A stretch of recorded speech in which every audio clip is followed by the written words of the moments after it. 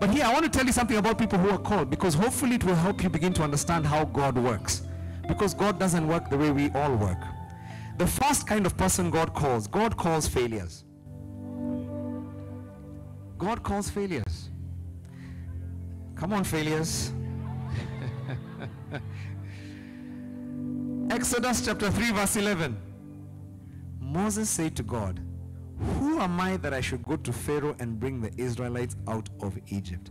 Moses understood very well he was a failure.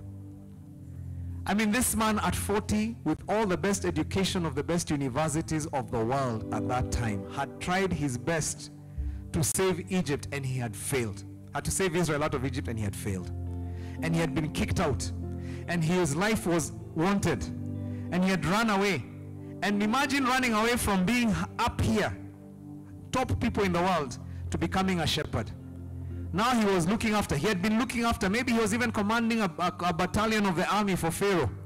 Now he was commanding a battalion of sheep. He was looking after sheep. And you know, sheep are the most foolish things in the world. They look at you for everything. It's like, you can't tell them, quick march. They look at you like, are you mad? They're just eating. And his whole life, wake up in the morning for 40 years and look after sheep. And Moses was even stammering by that time. And he says, Lord, who am I? That the Bible says he stammered. And part of it, I believe, is just the whole sense of I'm a failure. I'm the wrong person, God. You can't use someone like me. And God says, rise up, because you're the one I'm going to use to liberate my people. I'm going to use you to do something nobody else in this world has ever done. You're going to lead 1 million people out of slavery, and you're going to form a new nation and give them laws. God, do you know who you're talking to? Remember how many times Moses said, hold on, I need to tell you who I am. I think it's a wrong number. I think you wrote to the wrong person. There must be somebody else. No, God is like, no, it is you I'm talking to. You failure. I'm going to use you to do my best work. Listen, God loves failures. If you feel like a failure, you failed in school, you failed in marriage, you failed in business, you failed in parenting, you failed in finding a job. You're the right person for God to use. Yeah. He's looking for someone just like you. Just like you. Because God has qualified you to be one of the called. Amen, somebody. So if you've been feeling being a failure is the thing that is stopping you from serving God, from today, understand you are the best qualified candidate for God to use.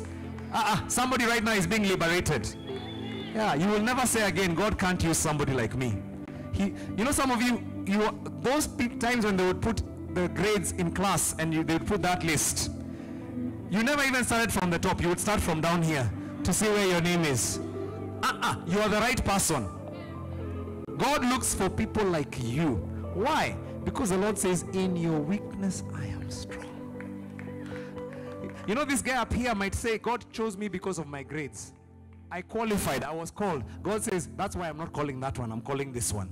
Because when I do my best work through this one will never take the glory. And that's why you read at some point, it says Moses was the most humble person on all earth, the meekest man in his generation.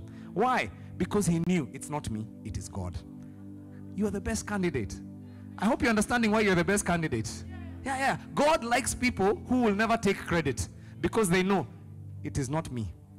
That person who used to dance on the tables in bars, you're the right person.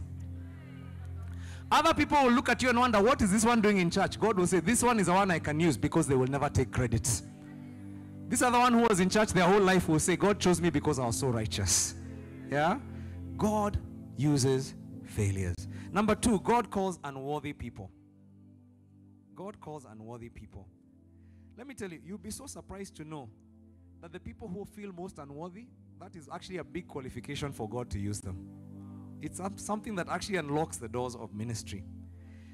John 1:27 says, though his ministry follows mine. This is John the Baptist. He says, I'm not even worthy to be his slave and untie the straps of his sandals. I mean, that's such a like the guy is like, I'm not worthy. I don't think he's saying it in a nice way. He actually understands who this is. And he's like, I'm not worthy. Like, why would he choose me? You know, when you think about it, John was the older cousin. So in most naturally, you would expect him to say, this is my younger cousin, guys. I'm so happy to introduce my kid bro to you. But John understood, I am not worthy. This is a savior of the world. Do you guys understand who this is? And he says, I'm not even worthy to untie his shoelaces. And God says, that's why I need you. That's why you're the right person. I want people who are not worthy, who know they are not worthy. John 3:30, John, when his people came to say, by the way, Jesus is taking all your people. All our ministry we started, now Jesus has copied and he's even doing it better. He's baptizing people. I thought you were the Baptist. How are you allowing other people to take our brand? Jesus says, John says, he must become greater. I must become less. Oh my goodness, that is somebody who understands his role. That's what qualified John the Baptist, because he felt unworthy. Come on, somebody. If you've been feeling unworthy and you're saying, God can't use me, I feel so inferior, I feel so unworthy, I'm just the last person. Maybe I feel unworthy because of my family background, my education background. Maybe I messed up in life. I'm so unworthy. Oh, you're the right person. You're the right person. You're the most qualified person in this room for God to use. Am I speaking to somebody, by the way? Yeah. If it was me, I was God, I would have started in the temple and picked the most top Pharisee, Gamaliel. He'd have been my first disciple. If it was me. Do you understand? That's how humans think. Eh? Most qualified. The person who has written the most volumes of theology. Those are the ones I say, come follow me and I'll make you something. Jesus doesn't look for those ones. He looks for the unworthy ones. Look at your neighbor. Do they look worthy? Okay, stop looking at them so strongly. Number 3. God calls people who have been rejected.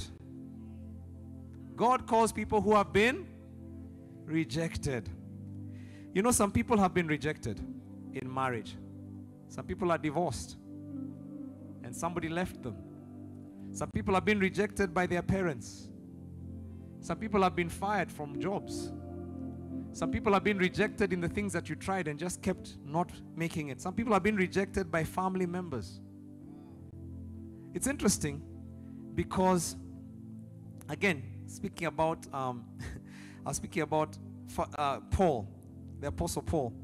Paul was a very interesting guy because when he tried to become a Christian and to preach, he was rejected. People didn't want him. He's like, you murderer, you're preaching to us.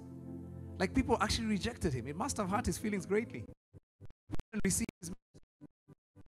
was even futing the Jews, but the Christians were like, I don't want to know anything about you. Later, he understood rejection. And he wrote later in 1 Corinthians 1, brothers and sisters, think of what you are when you were called. I think Paul knew when he was called what he was. And he says, think of what you are when you were called. He understood better than anyone else. He says, not many of you are wise by human standards. Not many are influential. Not many who have noble birth. And then he says this powerful thing. He says, but God chose the foolish things of this world to shame the wise. Come on, somebody. Yeah. Whatever they called you, that name, God chose you because of that name. Yeah, the foolish things. You're foolish. Come.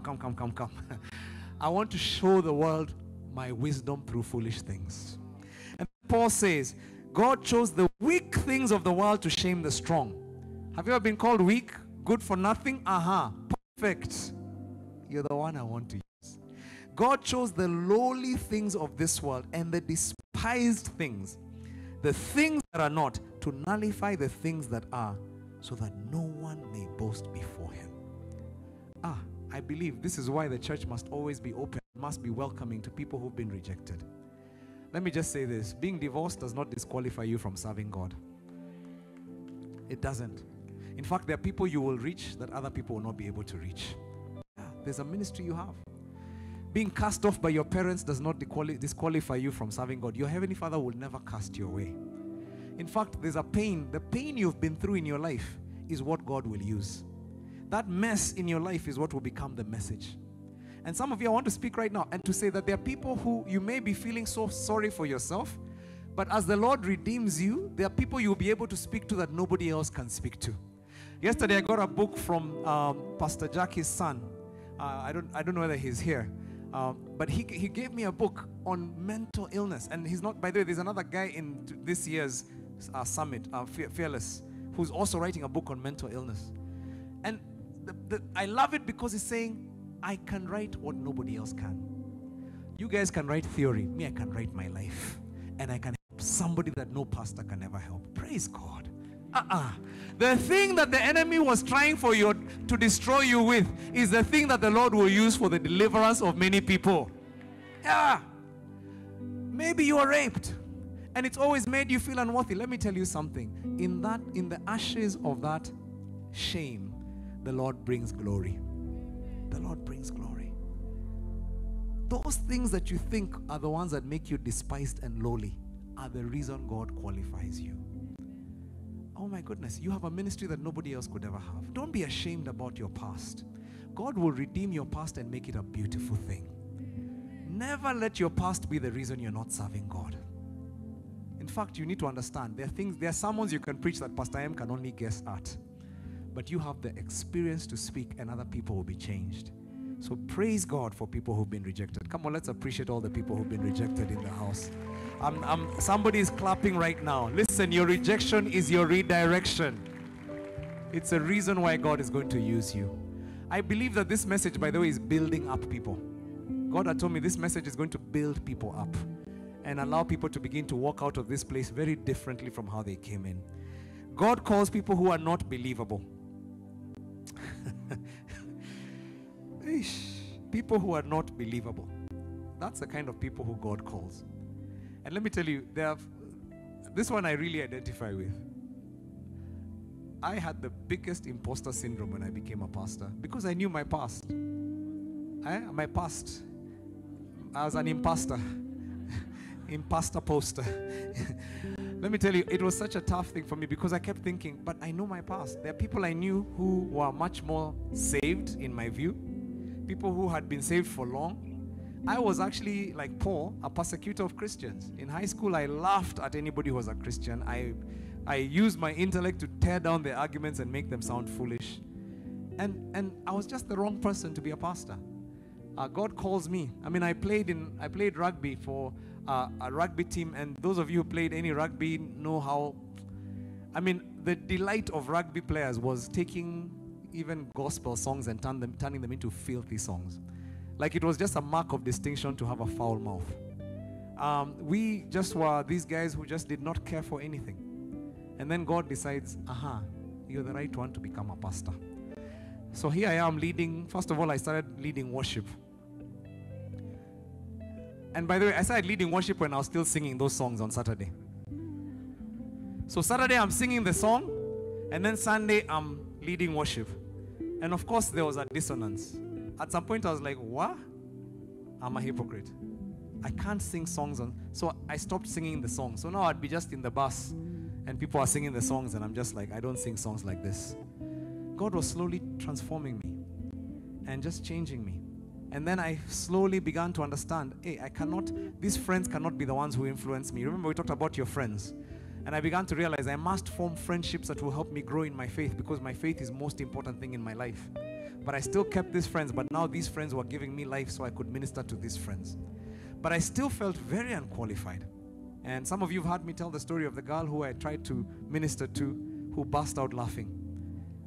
She came to the office and she's completely stricken. She thought she wanted to see a pastor. I was an intern at Nairobi Chapel. I was assigned pastor of the day.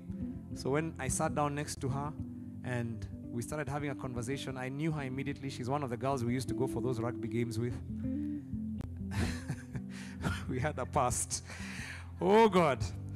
So I'm sitting next and I'm thinking, oh wow, she's here. And I'm thinking she's talking to me because she knows me. But I realized she's now breaking down and sharing deep things. So I said, oh wow. And I mentioned her name. I said, Anne, you don't recognize me? First of all, when I said Anne, she looked up like, hey, prophet. Like, how does this guy know my name? Is he about to tell me my address now in my email? You know, like, I said, you don't recognize me? And she said, Pastor, no, I don't. And I said, I am. And I mentioned the name they would have known me by. And the woman burst out laughing. She laughed and laughed and laughed. By the way, it was so hysterical. Like she was laughing uncontrollably. And then in the middle of laughing, she started crying. And then she cried and wait, like crying tears. And then I was like, Anna, are you okay? Then she stopped. She said, I want to give my life to Jesus. I'm like, you do? She said, if Jesus can save someone like you, even me, I can be saved. Some of you are not laughing at me, you're laughing with me. Yeah, if Jesus can save someone like you, Pastor Sumit, if Jesus can save someone like you, Pastor Ray, tuko wengi, we are many of us in this church. We are many of us. People just, this one is a pastor, seriously. Yeah. People who are not believable. And I talked about the Apostle Paul. Apostle Paul was not believable. People knew his past. And there are some of you, people will point out to your past. The devil will remind you of your past. You know that thing saying, when the devil reminds you of your past, remind him of his future. Yeah, because you know where you are now. I'm not who I used to be. God has changed me. I'm a different person. When anyone is in Christ, they're a new creature. All things are passed away. Behold, all things are new. You know, people sometimes are so focused on what you used to be, they can't see what God has made you to be. They believe you can't change. They put you in a box. But God. But Jesus. And sometimes by the way, those unbelievers are in your family. The ones who know you the most are the ones who are like, there's no way. But guess what? God is going to cause you to become a salvation bringer to your family. Yeah. It took a while, but eventually I became that for my family. And I believe it will happen for you and your family as well. Yeah, God will use you to bring the solutions to them. God calls people who are not believable. So if you've been using that thing of, oh my goodness, I'm not believable, I'm the least credible person, nobody would ever believe. People would even laugh if they see me calling myself anything to do with a servant of God. You're the right person. Amen. I know one person who has said amen. At least they believe me. You see, only one person believed me. Not believable. I tell you this thing. Okay, 2 more. Number 5. God calls people with an inferiority complex. Yeah, I love number 5. Jeremiah chapter 1 verse 4 to 6. The word of the Lord came to me saying, before I formed you in the womb, I knew you. Before you were born, I set you apart. And I appointed you as a prophet to the nations. Alas, sovereign Lord, I said, I do not know how to speak. I'm too young. That's Jeremiah. He's like, Lord, I'm the wrong guy. Jeremiah 1, 4 to 6. I'm the wrong guy. I don't know how to speak. Like, why are you asking me? Ask someone who can speak. I'm too young. Wow, God, you must be calling the wrong person. You know, many of us, and this is a thing that's very common in Africa, by the way, we have an inferiority complex. Many people have an inferiority complex. I'm too young. I don't know why. It's just a thing. It's that agency thing I was talking about. We feel robbed of our agency. It's like I'm too young. God can't use someone like me. Do you know the missionaries who brought the gospel here were in their 20s and some of them in their teens? And they didn't have ships or planes to bring them. They came on ships that would take weeks to get here. Sometimes 6, 7 weeks, months to get to this place. And many of them in their early 20s, convicted by the gospel, college students. By the way, most of the mission movement in the 19th century was actually by college students. And many of these people went with such radical passion for Jesus that they packed their belongings in a coffin, because they knew the chances of them returning were almost zero, returning back alive. These were 20-year-olds. Surely, who are you to say you're too young? But you see, we think we're too young. I'm too unqualified. I don't know theology. I'm still single. Come on, somebody. Any single people? Yeah. God, I'm so glad we have serious single guys and ladies who are pastors in this movement, because it should remove the excuse of anybody to say I'm still single. I'm waiting until I'm found before I can find people. No. Don't get things wrong. Start serving God. All other things shall be added to you. Yeah, single pastors. Now the partners you've been praying for are going to be added to you, because you're seeking first the kingdom of God. Amen. Yeah, there you go. There is one who has received it. Thank you. I mean, Moses said, Lord, forgive. His Exodus 4:10. Moses said to the Lord, pardon your servant, Lord. I've never been eloquent, neither in the past nor since you've spoken to your servant. I am slow of speech and tongue. As in, I've never been eloquent in the past, and even since you started talking to me, I've not become eloquent. What? Talk about inferiority complex. But that's the person that God loves to use. Hey, listen, if you feel inferior, if you feel you're the wrong person, I just have news for you today. You're the best person for God to use. Yeah, God is looking for people like you to use. So never think your inferiority complex dismisses you. Moses served God even with that inferiority complex. In fact, God eventually got tired of his complaining and told him, Sawa, I'll get your brother to be your voice man, to speak for you. But you will still serve me. So you can imagine, I mean, it's like Moses he went now because he said, I can't even speak. I've never been eloquent. God was like, enough of that nonsense. I'm calling your brother who is eloquent. He will even be there as your mouthpiece. But you're still the one I'm going to use. Yeah, God has a purpose. He wants to use you in your inferiority, in your feeling that God can't use you. And then the last one, I really like this one. Number 6, God calls people who have messed up. God calls people who have messed up. 1 Corinthians 15 verse 59. For I am the least of the apostles, who am not worthy to be called an apostle, because I persecuted the church of God. Wow. Hey, Paul never forgot who he had been. He was a persecutor of the church. He tried to exterminate the very gospel he was preaching about. And he had really messed up. But you know, that never stopped him from being called. I mean, think about it. God was looking, and some people have actually argued, Paul, when you start the book of Acts, in the first 2 chapters, the disciples do an election. Because one of the disciples has fallen away, Judas. And they decide, let's do an election and figure out who will replace him. And they have 2 guys. Let me see any Bible scholars. What are the name of those 2 guys? Matthias, Barnabas. They do this. So the rest of you, Musome, please. Acts is coming soon. Just remember these things, we read them. So you're supposed to read them so you remember them. So anyway, they have this election, they have these 2 guys, and then eventually they decide this is the one that we're picking to be the 12th apostle. Guess what? God has different plans. Because you never hear that name Matthias again. But a few chapters later, God looks for a very, very, very, very messed up person. The most messed up person in the whole region, and decides this is the 12th apostle. There are many people who argue actually God's plan was Paul is the one who would become the replacer of Judas. Because from then on, in fact, the rest of the book of Acts is more about Paul than about the 11 combined. Like imagine Jesus picking up such a messed up person and then choosing this one is the one who's going to write over half the New Testament. I mean, Peter writes 2 letters. The most prominent apostle writes 2 letters. Paul writes over 13. I mean, what a sense of humor God has. God is looking for people who've messed up. Maybe you've been here, you messed up big time. You're a Christian and you messed up in your faith. Maybe you messed up in your marriage. You messed up with your responsibilities. You're in a place where you've been hanging your head in shame ever since. But listen, God uses people who mess up. God uses people who mess up. People who've made huge mistakes in their life. You're the right person. Some of you feel ashamed when you think about how you've messed up. How you've made bad decisions in your past. And God is saying, you're the right person. I can still use you. I still want to use you. Wow. Is somebody feeling built up right now? Yeah. Have I left anybody else out? I hope I've covered all the bases. Anybody who doesn't fit in there, then you're too qualified for God to use you. You're too overqualified. You're overqualified for this job. Why should you serve the Lord?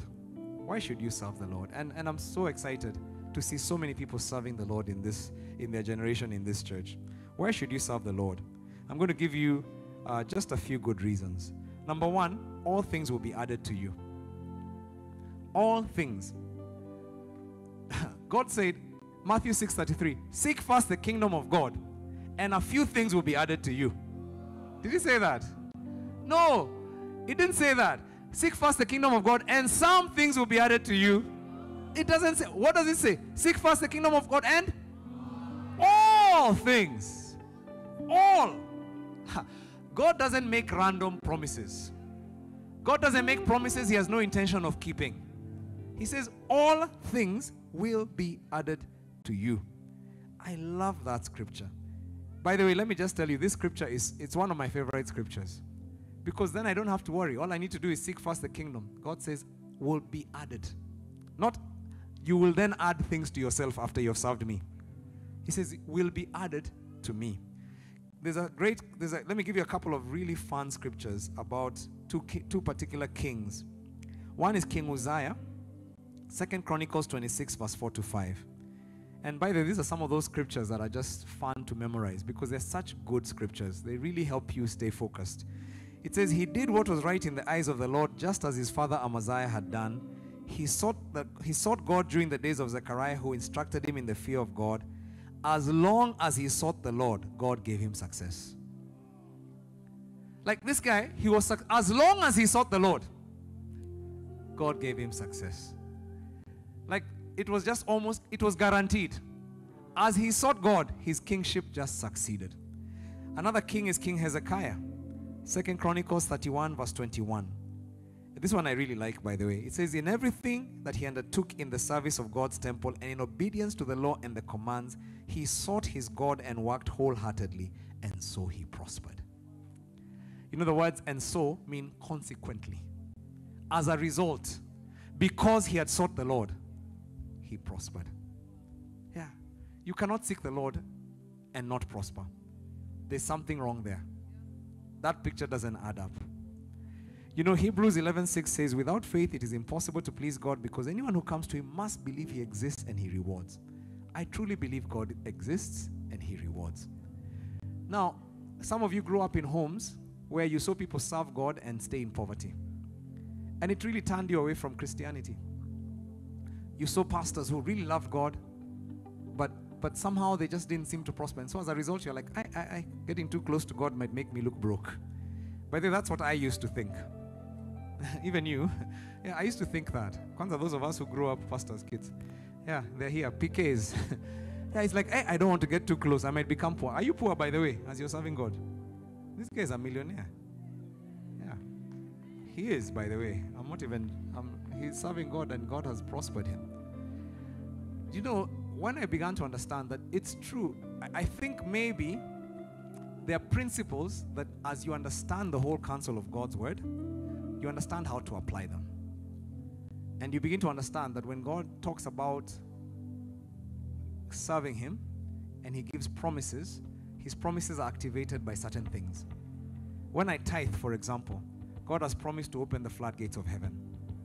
It's a promise. It will happen. If you're a tither, God will open the floodgates of heaven. It is not even debatable. And I can tell you that from my experience. All the years I've known God, I've been a tither and God has actually opened the floodgates of heaven. Now, the only principle you need to understand, floodgates means rain. Rain on ground that has no crops means floods and washing away of topsoil. So floodgates won't help you if you have not planted anything. And the planting is the investment. God will bless your investment. After you tithe, he will bless the investments you already have in the ground by opening up acceleration for them. You see, if you don't know that, ignorance won't save you. You will tithe, but you don't understand the principles of the kingdom. So I think you need to understand. This thing is, it's understanding. It comes with understanding. Yes, I will serve God, but God expects me to do certain things for him to bless those things. Because the Bible says God is the one who gives me the power to create wealth. So I can't fast 40 days sitting in my room waiting for wealth. I also have to understand how to invest so I can pray, Lord, bless my business. Lord, bless the work of my hands. Am I making sense for somebody? Yeah. But the Lord does prosper us. All these things are added. And I can say this. God has added to me things that are impossible. By human understanding. I don't understand them. I have a lot of ease. Those who know me well know that I walk in ease. I walk in ease financially. I will have wealth without sorrow. I hustle a lot less than most of my friends. In fact, the ones who don't hustle, the ones who hustle less than me are lazy, because I don't hustle, by the way. Yes, I work, but I don't hustle. And the work I put in the most is seeking God's kingdom. I'm a full-time pastor who doesn't have a job in Mavuno. I'm not paid by Mavuno, even though I'm a full-time pastor. My side hustles that pay me, I put in very little comparative to what I put into Mavuno. But by understanding, God has blessed those things to the place where they bless us. And I walk in ease. And I believe this is a portion God wants for every single one of us. wealth without sorrow as we serve Him. Because the wealth of the world always has sorrow attached to it. God doesn't want you to squeeze your life, trying to bring wealth, to be so worn out at the end of it. That's not God's plan for you. God wants you to have ease. He wants you to have joy. He wants you to have a good home. He wants you to be healthy. He wants you to be healthy. Not from striving, but from following. So that's the first thing. Why should you serve God? That all other things should be added to you. I believe, and I'll talk about this a bit later, that our life on earth is such a small dot. It's really, when you have perspective, you understand, you're just beginning to exist. You know, some people feel, man, I'm growing old. What a joke. Even if you're 80, you're so young in human years compared to what God created you for, because you're created for eternity. You're in the infancy of your existence. Yeah? And this time on earth, it's a time that will be, it's a very small time. It's a very small, short time that we're here on earth. And in this short time, God has given us certain promises that when we activate, we'll always look back and you realize, I lived this world well. If you were to go back, right now, if the you that exists, the 30-year-old you, the whatever old you, was to go back to high school, in a high school body, but with the mind you have, would you struggle? Things would be so easy for you, isn't it? You'd know how to read. You'd know which kinds of people to avoid. You'd know how to survive, even to be smart enough to survive the bullies. There are things you'd understand that a little child could not understand. And life would be so easy for you if you could go back 20 years in your life with the same brain you have. In fact, you'd become very rich. Am I lying? Yeah. If you're in Kenya, by the way, and you went back to 2000, the first thing you do is just look for money, borrow, beg, steal, and buy Kenyan shares. And Safaricom shares. Then you just relax. And you'd have made enough money to last the rest of your life. Pay back your loan and relax. Why? Because you know things now that you didn't know then. This word of God, it is those things. It is giving you that advantage over people around you. I know things that people don't know. So I sit down with my friends who sometimes you find somebody works so long and so hard and they're so stressed and they're barely keeping up with you wealth-wise. But you're looking at them and thinking, I wish you had the leakage. This thing, seek first the kingdom of God, it sounds spiritual and religious to you. It actually is not. Okay, someone's going to get this. Yeah. All things, tell your neighbor, all things. Not some things. All things will be added to you. Yeah. Number 2, you will experience divine protection. You will experience divine protection. You know, Psalm 143 verse 12 says, in your unfailing love, silence my enemies, destroy my foes, for I am your servant. Come on, somebody. David says, silence my enemies and destroy my foes. Why? Because I'm your servant. He understands he has the right now to ask for protection. Yeah. If someone works for you and there's problems, they can call you. Isn't it? I remember there's a time I have a farm and some people were trying to steal some things. You know what my worker did? He hid in the house and he called me. I mean, why should he risk his life and it's not his farm? Isn't it? So the man just called and said, hey, Pasi, kuna watu. They are people. They are nikubaya. They are here. Can you come? And then he said, me, I'm waiting. And he hung up. He's like, let the owner come and defend his things. Isn't it? Yeah. When you seek first God's kingdom, when you serve God as a servant of God, guess what? Your life becomes his things. You're like, let the true owner defend his things. I cannot die here trying to defend what doesn't belong to me. Yeah. God's business. My business becomes God's business. Exodus chapter 23 verse 25. I'm just going to throw scriptures at you. You must serve only God your God. If you do, I will bless you with food and water, and I will protect you from illness. There will be no miscarriages or infertility in your land, and I will give you long, full lives. But do you understand the scriptures were written for us? Yeah. These were not just things being said randomly. You need to be able to acclaim that promise and say, this is my promise. God, I am serving you. And you've said this in your word. Why am I experiencing these things?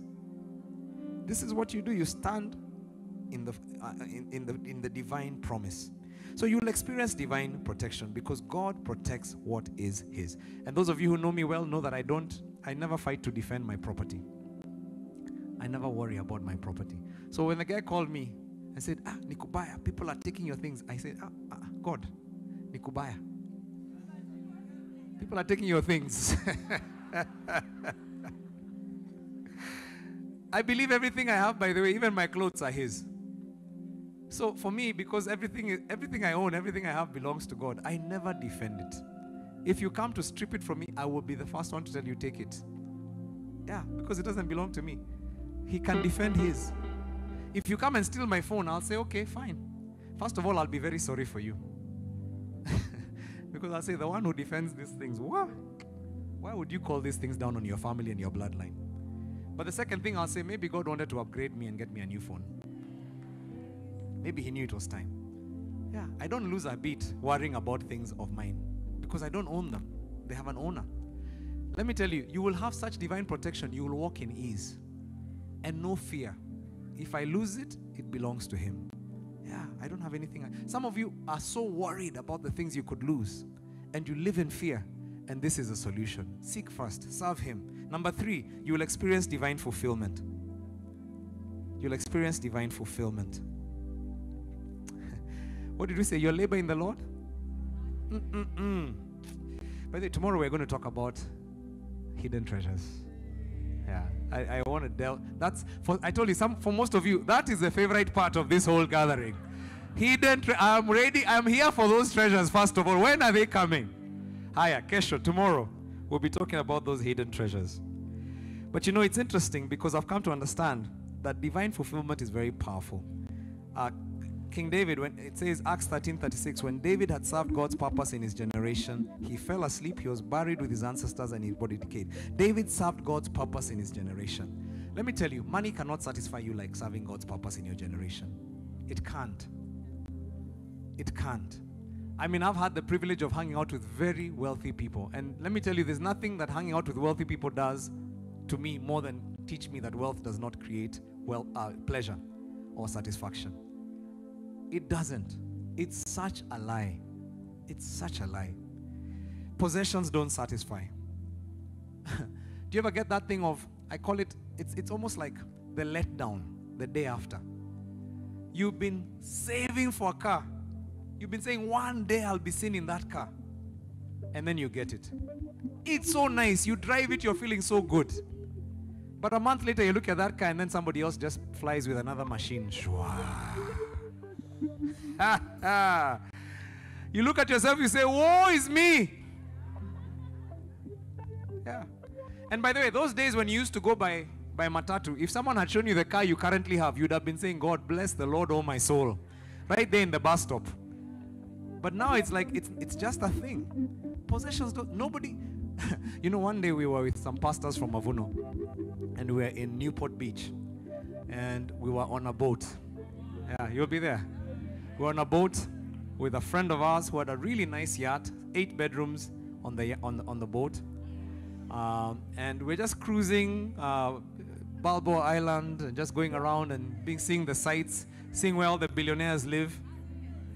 And our friend was driving us around. It was his own boat. Yeah. I have serious friends, by the way. So he's driving us around, and he's a pretty wealthy guy. I mean, even to live on that place, you have to be extremely wealthy. And then, as we're just on the boat, another massive boat passed us. Like maybe 4 times the size of the one we're in. In fact, even the waves kind of pushed us as the boat passed. And I'll never forget, my guy looked and he said, whoa, that's a boat. Now, I looked at us, I thought, we all look at you saying, whoa. But you also have someone else you're looking at saying, whoa. When does this thing stop? Woe is me. Yeah, I'll never get there. I'll always be looking and thinking, my God. As I'm watching people going to Jomo Kenyatta Airport to enter a plane, I'm thinking, one day I'll fly. One day I'll fly. Somebody remember that day when you'd say, one day I'll be flying. One day I'll be flying. Then the Lord gave you the opportunity. And you sat there in the plane. You're like, if my villagers could see me now. Going to Amsterdam. Eish. I'm so important. I'm so happy. I have a ticket. I'm even holding not somebody's ticket, my ticket. With my name written. What? And you flew a few more months, and then one day you realized there's another place you had never seen. Business class. Where 4 of your seats fit 1 seat of business class. And then you walked through business. You know, one day they made a mistake. They upgraded me, and I was flying from Dubai to LA. It's a long flight, 16 hours. And the lady just looked at me and said, sir, just come here a minute. I thought, is it because I'm black? Why are you asking me to come? You know, the usual thought. And then the lady said, sir, you've just been upgraded. And I got into the plane. First of all, you go in before anybody else, huh? Not with a riffraff. You go in, put your things happily. By the time other people are walking in, already you have your drink. And people, that plane, they even allow people to pass by you. I was thinking, is there someone who knows me? Just to see how business class looks. Hey, take a picture of me, surely. Let me tell you, the problem with that flight, it messed my life. Because now, on the way back from LA, I kept thinking, Lord, can they just upgrade me, please? Why can you not finish what you started? Lord, why would a servant like me suffer in economy class? Look at people, look at them now, Lord. What have I done against you to deserve being in this economy? Remember that economy class that I was praying for? Now it has become a curse to me. Yeah? And then you make the mistake one day, you go upstairs, you go upstairs where you're not supposed to, and you see first class. Flat beds, own cabin, they close the door. Pajamas. Or some of you don't even know such things exist. Imagine the same plane you fly, pajamas. They have a shower and a bar. You can go and just have a drink anytime in the flight. And a little lounge. You can read magazines. Personalized chef. Hey, you just say, this business class, Lord, what have I done? What is it that I've not done for you? Have I not served you? Surely. But this is how the human heart, some of you think it's a joke, but this is how the human heart works. Until now you meet a guy who tells you he flies first class all the time. And then unfortunately one day he opened the window and he looked outside and he saw a friend getting into a jet, a private jet. And he said, "What is me? Why am I in a plane with other people?" Yeah. You know, I had one of my friends who was a pastor. He actually had a private jet.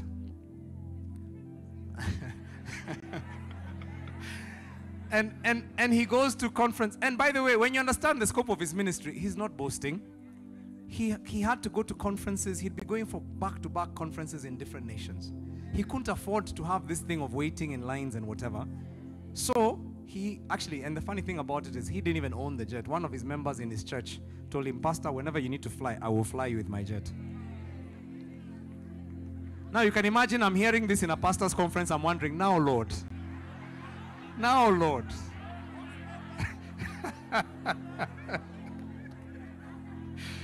Oh God. Let me tell you guys, wealth will never satisfy you. There will always be somebody who is richer, who has better things than you. And you will always get to a place where you get that law of diminishing returns. The things you thought would give you pleasure, stop giving you pleasure. And your spirit longs for more. And the reason your spirit longs for more is because you are created for more than wealth. You're created for divine fulfillment. Only God can satisfy that longing in your heart. And let me tell you, when you start to serve God, you start to experience that divine fulfillment. You stop worrying about wealth. Wealth becomes a means to you serving God. And it stops being something that impresses you. By the way, me, all those things, I've done them. They don't impress me. I've driven cars that I don't even know what they are called. They don't impress me. Neither do I even want to own them. They're even problems. I even feel sorry for the guys who have to worry about all those insurances and things. I'm so glad I can enjoy them and leave them. It's like being a grandparent. You can enjoy the child and leave someone else to take care of it. I'm so glad, by the way. There are limits to what you can enjoy with the things of this world. But divine fulfillment. Tell your neighbor, you will experience divine fulfillment. Yeah. Money can't buy fulfillment. Number 4, you will be distinguished. When you serve the Lord, when you choose to become wholehearted in your serving of God, you will be distinguished. There's nobody who serves God wholeheartedly who is not distinguished. God will distinguish you. It's interesting, Malachi chapter 3 verse 17 to 18, the same Malachi that talks about tithing.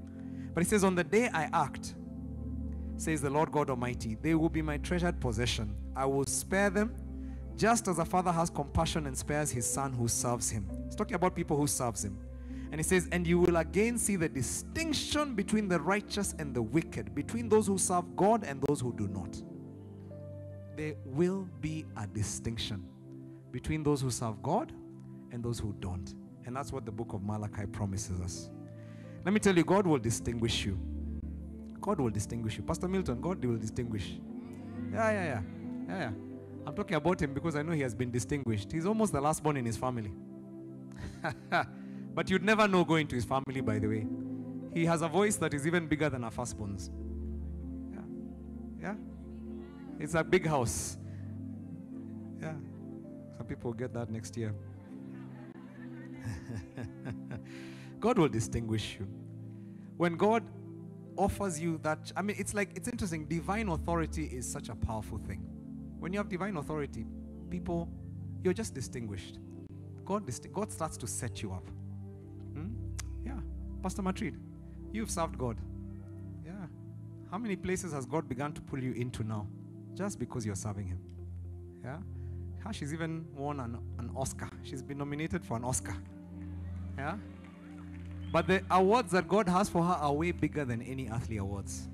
The recognition that God has for her will make any earthly things that she receives pale in comparison. Yeah. God is a distinguisher of his servants.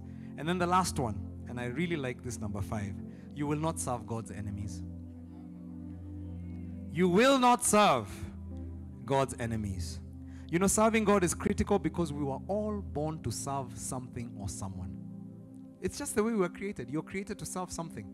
None of us was created to serve themselves. You're created to serve something or someone. And the question is, who will you work for? Who will you wake up early and give your best youth and strength to? Who will you spend your time and energy on? What will you die for? Because you know, when God offers you a chance to serve, it's because he knows you are created to serve something. And if you don't serve him, you will still serve something. And that something you will serve is not the good thing to serve. You will serve the enemy of your soul. God will release you to other alternatives if you choose not to serve him. Deuteronomy 28 verse 47 to 48, it says, because you did not serve the Lord your God joyfully and gladly in the time of prosperity, therefore in hunger and thirst, in nakedness and dire poverty, you will serve the enemies the Lord sends against you. He will put an iron yoke on your neck until he has destroyed you. That's what God told Israel. You don't want to serve me? Then let me tell you who you will serve. You will serve the devil, and the devil is not as kind as me. Yeah, it will cause you problems. You know, there are many people who are created with amazing gifts to serve God. But because they choose not to, they are now working for the enemy day and night, building financial kingdoms for unbelievers. Yeah. They've traded their lives. They've given the best of their youth to build wealth for people who don't love God. Trading their lives to advance the agendas of proud men. And Satan rejoices as God's people are locked down, building monuments to give the enemy glory. Yeah.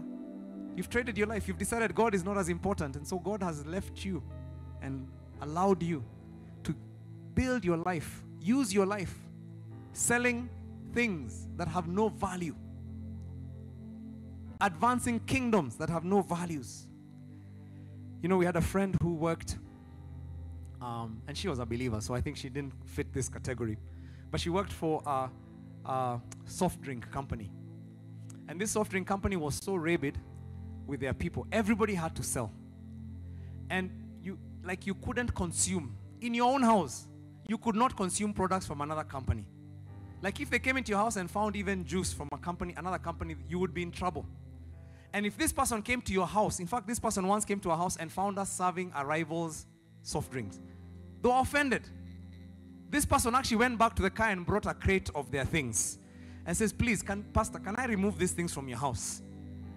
I mean, you are taught to be completely passionate to advance the kingdom of selling sugared water that destroys and poisons people's health. And you are so passionate about it that you can't even, you enter someone's house, you're like, I can't drink this. Let me get something. Like, you're so programmed. And yes, they're paying you good money to do it. But what are you trading your life for? Really? That's what you will be remembered for. You poisoned a few thousand people's lives. And you got a big job in the bargain. Are you understanding? Now, I have nothing against soft drinks, by the way, for those of you who work for soft drink companies. But you'd better work for that company and let them pay you for advancing a bigger agenda. The agenda of the kingdom of God. You need to be there understanding, I'm here advancing a much... There's a friend of mine, another friend, who was a very high official in the breweries of Zambia. And I met him when we went to plant Mavuno Lusaka. And he was a church elder, incredible, gifted man. But it was one of those things, especially back in the day, a bit controversial. How do you work for the biggest brewery in the country? And I remember just asking him the question, how do you ever get that question? How do you resolve it? And the guy said, hey, God sent me there because he needs believers in that place. He told me the first thing you need to understand, in this law, there's a law. In this land, there's a law that you cannot put advertising billboards and any kiosks that sell alcohol near a school. He says, that was my job. I went there and I lobbied with my company because they understood it would be dangerous to their sales. But they didn't know my agenda was the kingdom agenda. I'm saving the future generation of this country. He says when they're making decisions, I'm in that boardroom because I need to understand what their plan is. So I know how to advance kingdom agenda in that place. They are paying him, but they don't understand the agenda they are paying for is a kingdom agenda. Yeah. I'm not saying believers should not be, they need believers in those places. Yeah, otherwise those places will become horrible. But while you're there, what are you doing? Are you just there to make money for them? Or do you have a much bigger agenda? That if by the way, if they found out, they would panic. Yeah, they would panic. Because they'd be like, my God, this guy is here to take us down. But actually, what you're there to do is to advance a much bigger agenda. The agenda of the kingdom of God. And this is what will happen. You will not serve God's enemies. When you serve God and you make God your first, you will not serve the agenda of God's enemies. When you serve God's enemies, it's a terrible thing. We have a friend of ours who also owned a brewery. And that was his agenda. He gave his life towards that agenda. My wife knows who I'm talking about. And they had many, very successful. They were very successful in their sales. But guess what happened? These people, all their children have died from alcoholic-related illnesses. Yeah. So you spread the agenda of evil men. And guess what happens? You destroy your own family. This person did not serve God. So as a result, they serve the devil. And the devil, they say, when you eat with the devil, eat with a long spoon. Yeah. When you dine with the devil, eat with a long spoon. Because he's bound to grab your hand as you're putting it in that place. And the devil will always take a toll on you. But listen, the Bible says in Matthew chapter 6 verse 19, do not store up for yourself treasures on earth where moth and vermin destroy and where thieves break in and steal. Yeah. Don't put your treasures there. What do you want to live for? What do you want to be known for? That you sold many newspapers in your lifetime. Surely when you're old, how will that give you satisfaction? I'm glad that you work in that company, but I hope you have a bigger kingdom agenda. While you're there, that you're able to say, by the time I left, that company had reached people with the good news. By the time I left, there were people discipled in that company. By the time I left, that industry had been regulated for righteousness. By the time I left, there was less corruption in that place. Because I had an agenda for the kingdom of God. I was representing the kingdom of heaven, even though I was being paid by the kingdoms of men. Amen, somebody. Yeah, Matthew 6:24, no one can serve two masters. We read that. Either you will hate one and love the other, or you'll be devoted to one and despise the other. Now I want to conclude, but I want to say this. Don't wait till you're older to serve God. You know those things of when I grow up, you're already grown up. Newsflash, it's now. If you die before serving the Lord, you will have failed in your assignment. You will actually have failed in your assignment. The reason God put you here on earth. And serving the Lord, as we've been talking about at Mavuno, it starts with you being a discipler, isn't it? Because you're here to make disciples of all nations. So that's the first basic step of serving the Lord. And out of that, the Lord is going to grow that and show you what else He created you to do. But you are created for eternal impact, every one of us. And let me just say, the Lord has need of the thing He gave you. God gave you your assignment. God gave you your home. God gave you your marriage. God gave you the tribe you're born in. God gave you the village you were brought up in. God gave you the parents He brought you up in. He gave you those circumstances. He gave you the skills. He gave you your ability of thinking. Why? So that He can use it to advance His agenda on this earth. I love the story where the disciples were sent by Jesus to look for a donkey. And when they got the donkey in Luke 19:31, Jesus told them, if anyone asks you, why are you losing it? You will say, because the master has need of it. Ah, come on somebody. The master has need of it. The thing that God has entrusted in you, the master has need of it. He did not entrust it to you so that you can just hold it to yourself. That career, everything God has given you, it was entrusted to you, and the master has need of it. Come on, tell your neighbor, the master has need of it. Amen.